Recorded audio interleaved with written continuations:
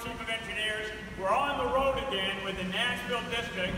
Today we're down here at the Kentucky Lock and Dam, and I just went through the old Lock and Dam. We're not going to show it to you, but it was built in 1944, and it only allowed a lock of about 600 feet of barges to go through.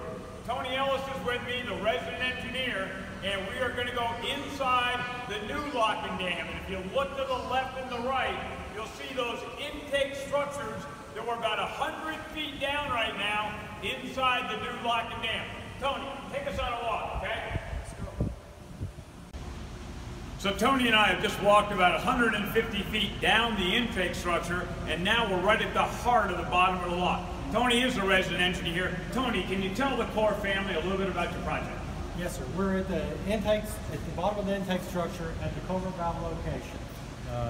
The new culvert valve will be 15 by 15 in feet and will allow us to fill and empty the 1,200-foot chamber in approximately the same time it takes to fill the 600-foot chamber of the existing lock.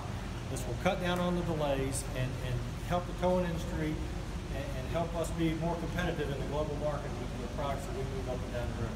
Tony, I understand that of this entire system, this particular lock, the old Kentucky lock, is actually one of the areas that has the largest delay on the river. Can you talk just a minute about that? Yes, sir. The delays at the existing Kentucky lock are between 12 and 16 hours, and it costs the towing industry about $500 an hour for every hour that the boat is sitting out.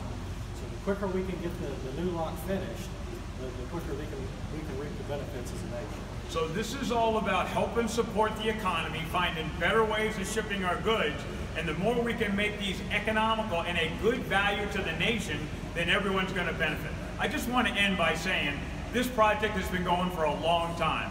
We've got about $450 million of concrete in the ground. All this concrete has been built.